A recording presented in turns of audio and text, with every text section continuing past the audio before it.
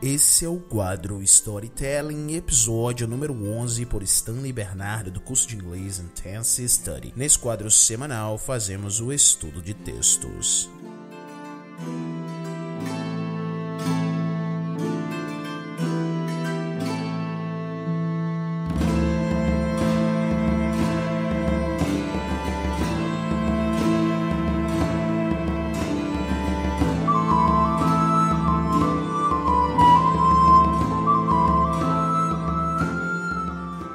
What's up, guys? It's amazing to be back here today, and I miss you a lot. And today I'm finally bringing our part 11 of the test, Sir Gawain and the Green Knight, ok? É simplesmente gratificante estar de volta aqui com vocês com mais um episódio de podcast, e nada melhor do que voltar com o nosso quadro Storytelling, o estudo de texto, que tem ajudado muita gente a manter-se em dia com o inglês, tanto o pessoal que está começando agora no estudo do idioma, como o pessoal que está no intermediário, como o pessoal que está mais avançado, beleza?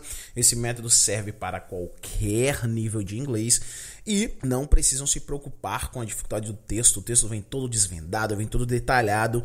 O foco é sempre entender a mensagem do texto, entender o que está sendo falado ali. Lembrando que sigam as 3 etapas de estudo: desvendando, que é o que é feito no nosso PDF. O PDF já vem com o texto todo desvendado. O praticando, que é o estudo do PDF junto com o listening, o áudio do nativo, que é disponibilizado ao final do podcast, o áudio do nativo narrando essa parte, a parte 11 do Sir Gawain and the Green Knight. E logo após isso, logo após vocês estarem acompanhando plenamente o áudio do nativo mais o texto do PDF, vocês seguem para o dominando, que é somente o estudo do áudio, até alcançar 80% do entendimento. A média de 80% a 90% do entendimento do áudio referente ao texto. Jamais pulem etapas, façam todas, beleza? Eu quero dar adendo algumas estruturas que a gente encontra nesse texto, que são bem interessantes, como o SWOT, na primeira fala da Morgan Le Fay.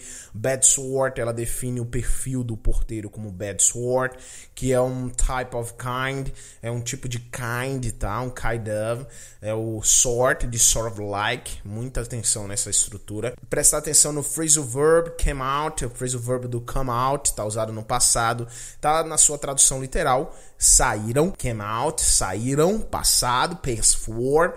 A gente tem também o before, não como sentido de antes, não como o oposto de after, mas no sentido de diante, de perante alguém.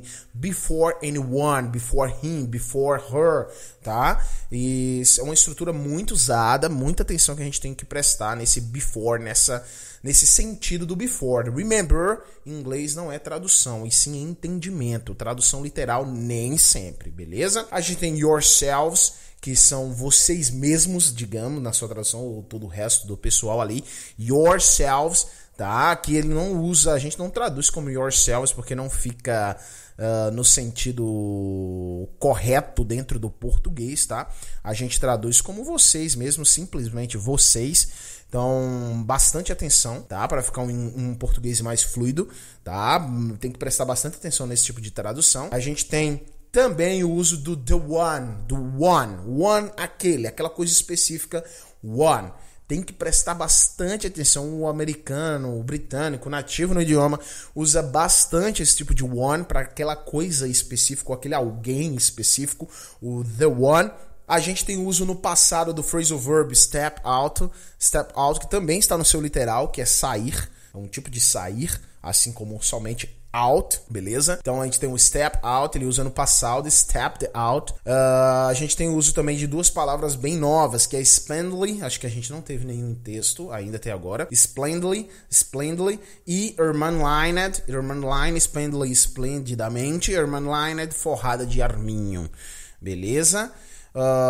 Temos também o uso do as, temos o wish como faça com que ele, no sentido de querer alguma coisa, tá? Wish, que é desejar, que é um desejo, também é usado para soletrar alguma coisa, e aqui também no sentido de querer alguma coisa bastante. No sentido assim, faça com eles o que quiser, ou seja, faça com eles o que desejar, é esse tipo de wish.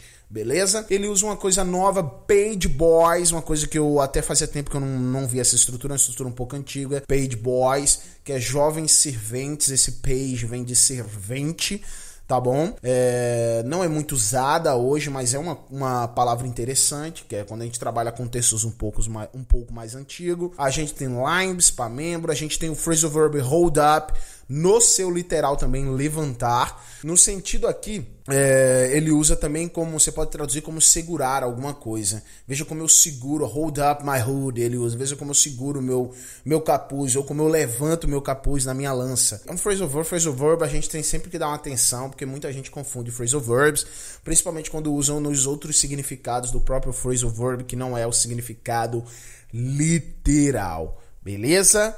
Tranquilo, gente? Sem mais delongas, vamos partir para o nosso estudo. Abram o PDF, acompanhem com o áudio do nativo, pratiquem, jamais pulem etapas, ok, guys? Isso é uma coisa muito importante, jamais pulem etapas, façam as 3 etapas dos estudos, aproveitem esse curso de inglês gratuito, pessoal, é simplesmente um presente para vocês e também para os meus alunos do curso de inglês, é um a mais, um extra, tá bom? Me desculpe a demora por voltar, é que a demanda de 2020 está bem puxada, acompanhem o nosso trabalho no nosso Instagram e vocês vão ver que a gente está chegando com bastante novidade, tá bom?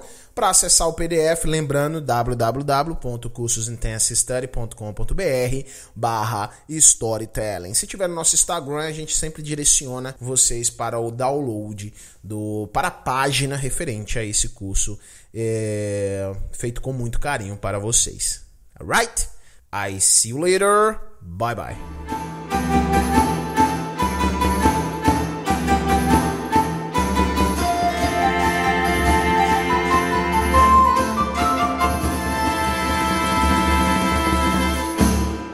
Good porter, please be my messenger.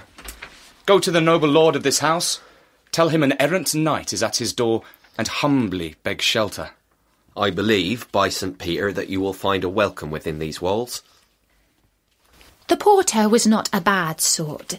He returned soon with company to help the guest down from his horse. As he stood in his resplendent armour, knights and squires came out of the halls and knelt before him on the cold ground.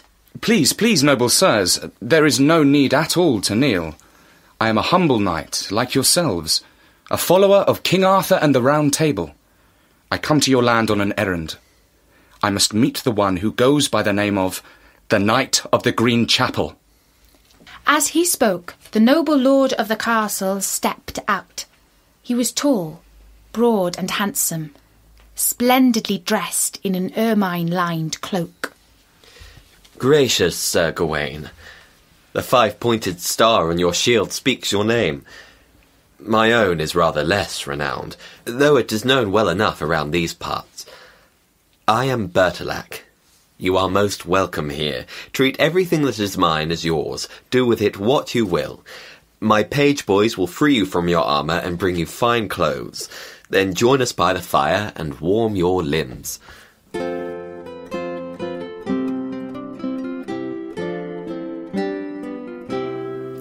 My lords, ladies, see, I hold up my hood on my spear. I offer it as a prize to the one who makes us laugh the most this Christmas. It is the midnight hour. The monks call us to Mass.